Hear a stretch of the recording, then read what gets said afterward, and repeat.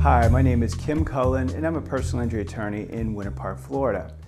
A big part of our jobs as personal injury attorneys is trying to get cases settled for our clients. Settling personal injury cases makes sense most times because not only does it provide certainty to both parties in terms of what the amount of the settlement might be versus the unknown of a jury verdict, but it also helps each side avoid the time and massive expense that's usually associated with litigation or putting a case into the court system. So almost every case that we handle features us issuing what we call a settlement demand.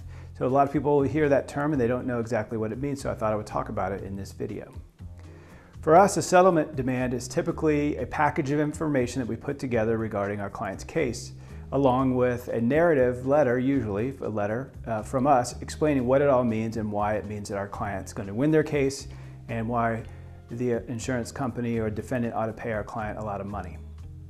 So typically involved in a settlement demand package would be medical records, any photographs or video that we have of the crash, property estimates. If it's a slip and fall case, it might be photographs of what it was that caused our client to slip or fall.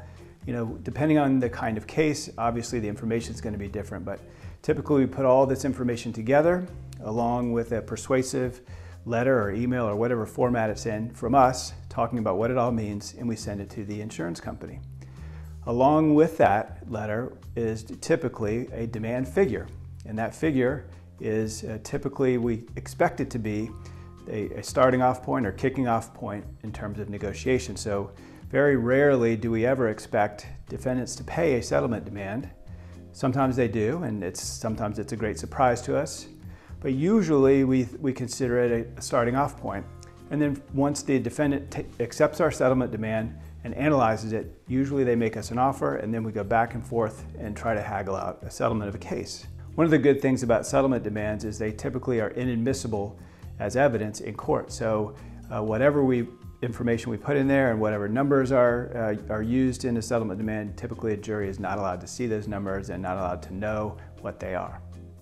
So if you have any questions about a settlement demand or how to do one or why we do them the way that we do them, please call me or my law partner, Robert Hemphill, at 407-254-4901 or text us at 407-644-4444.